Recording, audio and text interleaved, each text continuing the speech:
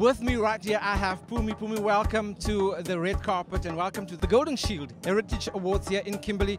Phumi is an artist, number one, I must say. She's a designer and she designs these accessories. Why specifically these accessories, and what does it mean to you to be designing something that resembles your heritage? The name of my company is called Butaka Creations, and it's derived from a Pedi word that basically means perfectionist. Okay. Perfection and your company and heritage. Why? How does those things come together?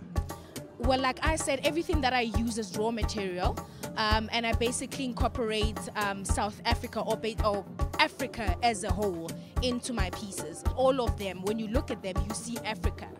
You know, we have one that resembles the Zimbabweans, the Pedi culture, the Venda Ndebele culture, all of them, all in one.